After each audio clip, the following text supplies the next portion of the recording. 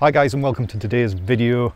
Today, probably for the first time in about 2 years, I'm going to do some actual direct tips, tuition type of thing. So today's video is 5 tips for ICM photography. Anyways, let's do some shooting. Oh, beautiful.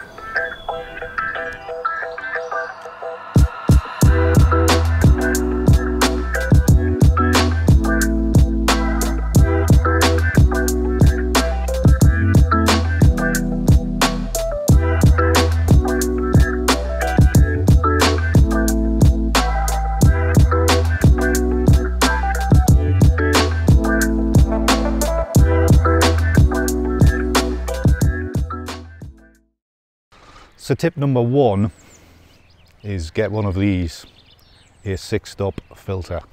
Now a lot of you out there will have a 10-stop filter, or maybe if you do a lot of video you'll have a 2 or 3-stop filter. I highly recommend getting a 6-stop filter. A 6-stop is that ideal density to be able to use it in all manner of situations.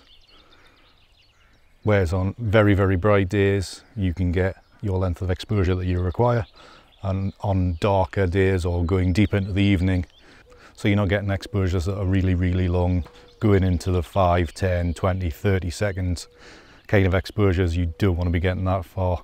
Say if you only had a 10-stop filter, that's the kind of lengths you would be getting, and that's not much use.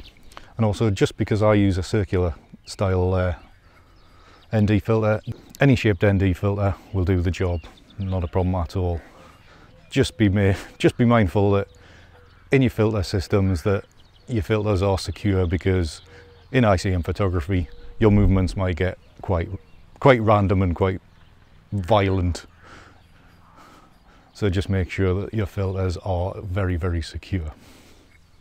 So moving on to tip 2, and this comes down to your settings. Shoot in manual, also learn and understand the exposure triangle.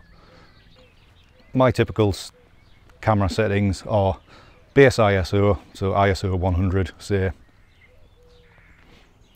a shutter speed depending on your subject and lighting conditions of a minimum of 1/5 of a second, and I usually go no further than 2 seconds, and everything else is controlled by the f-stop. So if I'm shooting in it and the images are a bit dark, I'll open the f-stop up a little bit further, lighten, get the exposures lighter, just trying to achieve a fairly balanced image. So that's my objective when I'm out there making ICM images, is to get a balanced exposure so I can take it back and use all the data fully in Photoshop, in Lightroom, to get the most out of it as what I can. So tip number 3 is to choose the right subject. Now what you're looking for is contrast. Contrast in colour, contrast in light,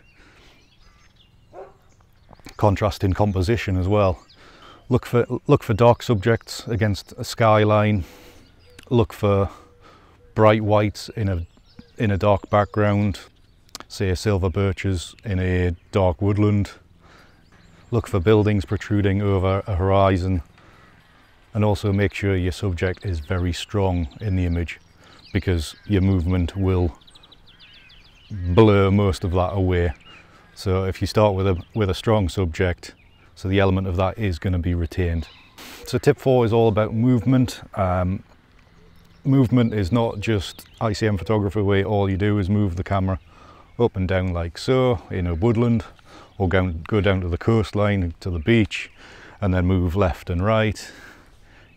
You can be a little bit more imaginative, and you can do a little bit more.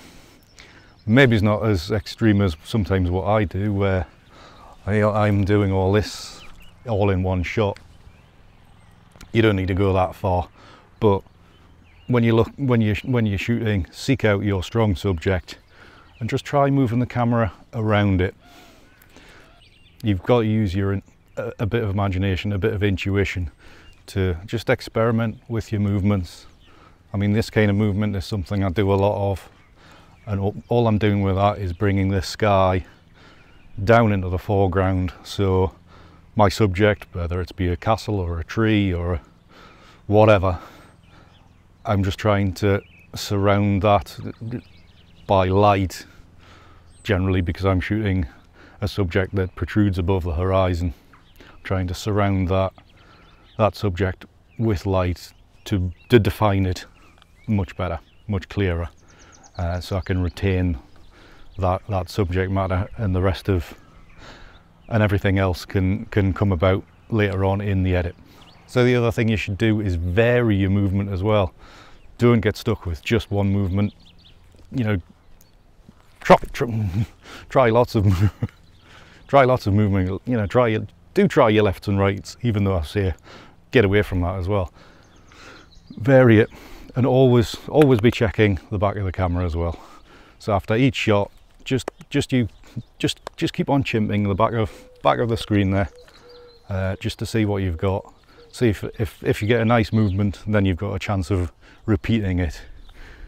If you've shot say 30 shots, you look at the back of the camera, and then after 10 shots there was one good frame, then you've got no real way of remembering what you actually did to mimic that movement again, to enhance the possibility of getting a good frame to use later on.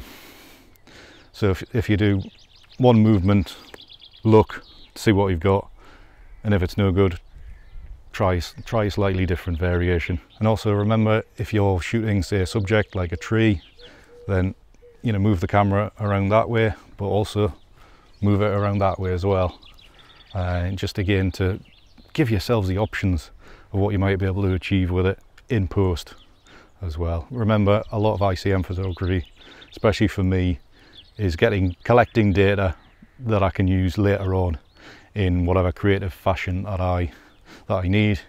You may not be comfortable with that, but if you can go in for basic Lightroom adjustments, the more you've got there to play with, the better. You've got more chance of getting something successful out of it. And my final tip for today, my 5th tip, is basically shoot lots. Don't expect to go out there to a location or aim your camera at a tree once. Shoot a couple of shots and be done. You need, if you're early in your time of playing with ICM photography, I would recommend get 100 shots of that same view, just really playing with your movement variations. Just shoot lots and lots and lots. As you get more and more comfortable with it, you can probably come down to making 20 variations of that setup. That's pretty much what I do. I'll not move on or change my zoom length or my positioning, say step slightly to one side. At each time I do that, I will shoot 20 or 30 frames until I'm happy that I've got at least 4 or 5 frames that immediately I can see is going to be useful. So that's my main tip, is to shoot lots and lots and lots. We've all got big SD cards these days. Please do fill them up. So hopefully that's a quick little basic tips video for you. No doubt I'll be able to give you another 5 tips at a later date. So if you've enjoyed these tips, found them useful, please do leave the video a thumbs up, comment if it's been helpful, and if you want to find out more about ICM photography and processing of ICM photography, please do subscribe to the channels, because there's lots more here, and of course I've got my regular live streams as well to help you along.